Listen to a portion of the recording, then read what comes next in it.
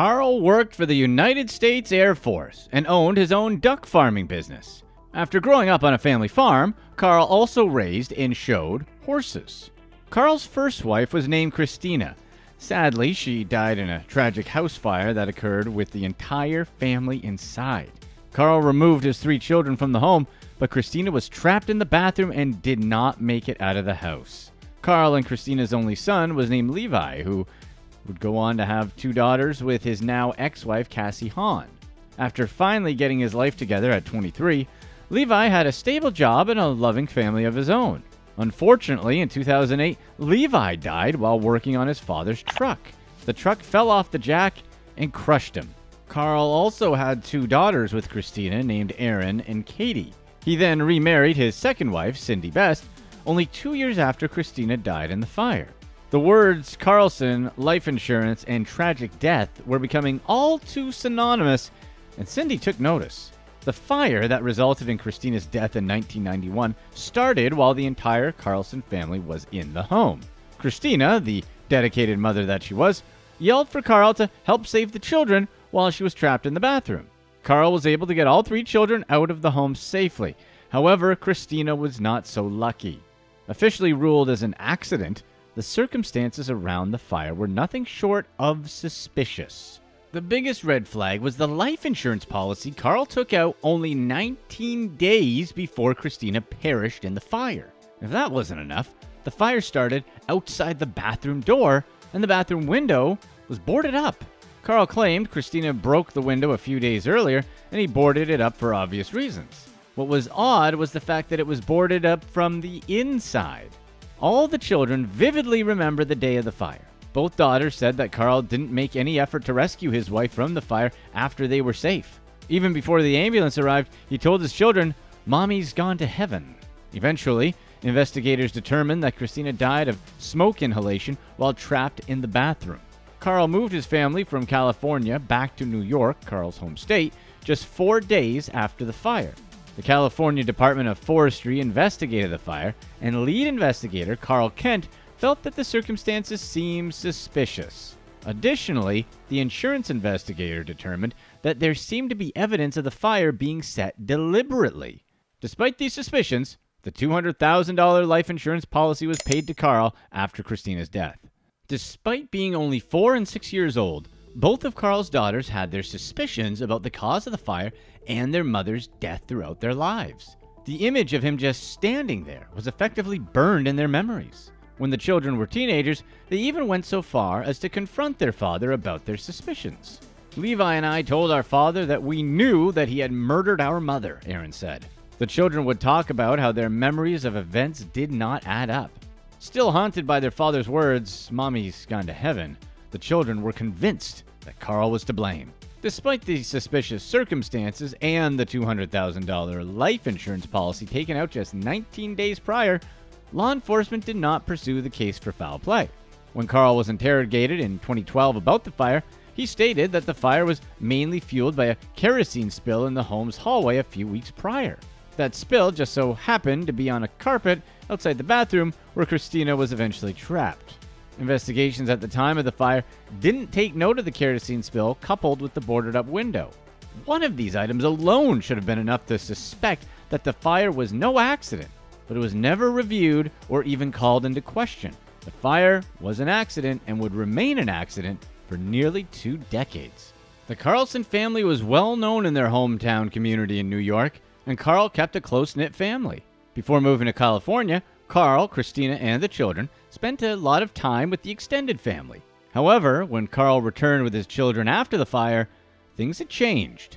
Karl was described as being emotionless, numb, and very stoic. He isolated his family and would not allow his children to visit their cousins as they would have in the past. Friends that were close to Karl and Christina told a different story. They identified Karl as being controlling, causing Christina to become subdued while he was around. Karl even went so far as to answer questions for Christina, including dictating what she would have to drink. All parties close to Karl or the family reported the same changes once Karl returned from California. Levi, Karl's only son, had a rocky relationship with his father. He was known to be goofy, and he loved heavy metal music. The typical misunderstood teen, Levi had a strained relationship with his father, who was military trained and old-fashioned.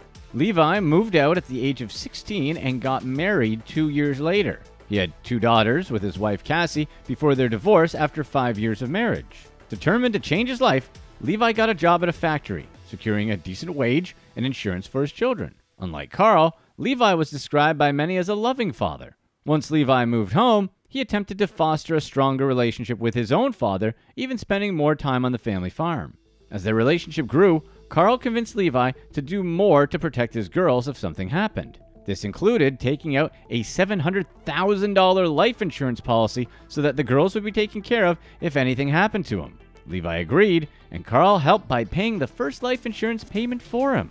Karl was named the policy's sole beneficiary, claiming that Levi's ex-wife couldn't be trusted to do what was right with the money. Karl was to distribute the money to Levi's daughters for whatever they needed upon his death.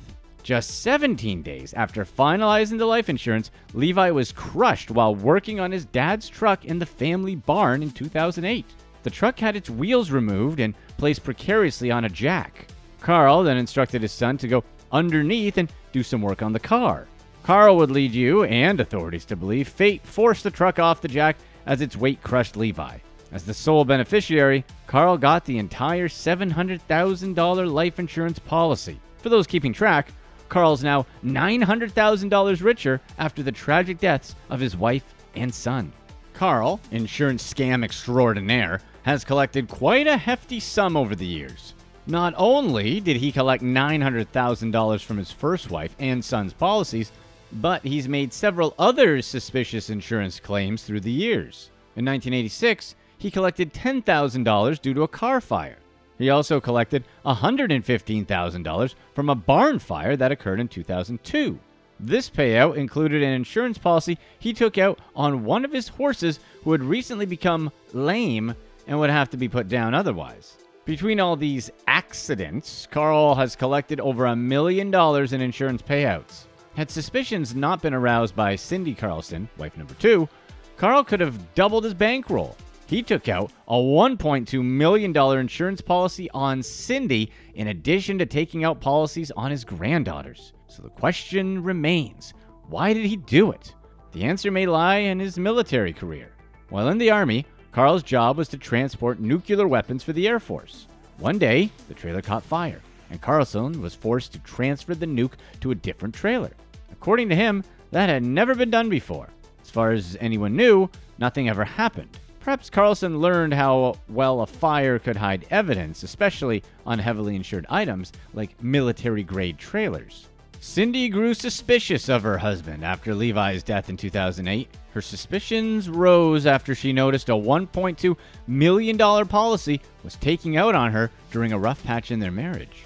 Cindy became aware of the policy on Levi only after his death. She was surprised, but didn't expect anything serious at the time.